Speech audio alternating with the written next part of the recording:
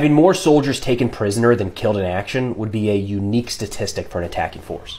But according to these documents that were just released, that's exactly what happened to the Russian 1st Tank Army during the first weeks of the war. The captured documents were posted on Facebook and a couple other sites by the General Staff of the Armed Forces of Ukraine, so interpret that as you will. I can't read Russian, so I gotta rely on the translation. This says, as of March 15th, the 1st Russian Tank Army suffered 61 killed in action and 96 taken prisoner. There are a ton of interesting ways you could read into that. But worth remembering, it is just one unit that may or may not be reflective of the rest of the military.